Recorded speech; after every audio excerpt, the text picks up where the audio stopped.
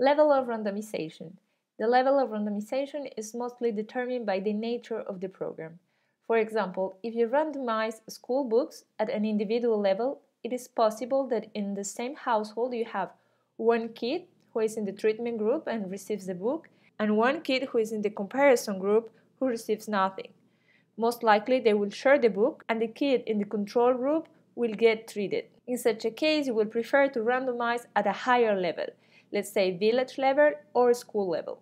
In our example, the random assignment to treatment and control can be done at the household level, village level, or Tahanas level, which is sub-district level. Suppose that you randomize at village level. You choose villages where you offer microcredit and villages where you don't. You have 87 villages that you want to randomize. I will start by sorting them in a unique order. Sort, village, order with respect to the variable random t, a variable that already exists in my dataset and is different from every observation. If I don't do this, I could obtain a different result every time I run my code. I want to create for each village, by sort village, a random lottery ticket. Now are the villages who are playing the lottery and not the household. Notice that I only write the three first letters of my command by sort. That's all I really need. And also notice that I use the command eGen and not simply generate like before. The eGen command gives you other possibilities generating variables. I advise you to take a look at the help for this command. I use here the function min, which gives me the average value of the variable random within each village. So for each village, I generate the lottery ticket, randomville. Let me do a browse to look at this.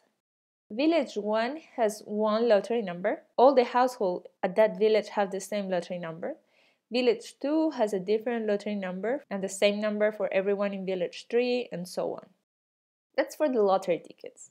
Now, for the assignment into treatment and control groups, I assign the villages now. I generate a treatment assignment variable, tvil, equals to 1 if a village ticket is below 0.5 and 0 otherwise. In terms of household, I do a tabulate, vil.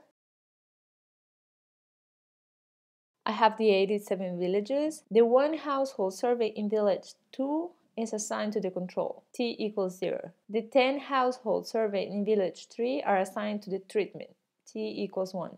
To see the assignment at village level, let me do what is called a tag with the command eGen. Again, read the help for a detailed description of the command. The variable tag takes the value of 1 for one observation, only one in each village. Then I can simply do a tabulate for the assignment variable for the tagged observations. And there are 45 villages in the treatment.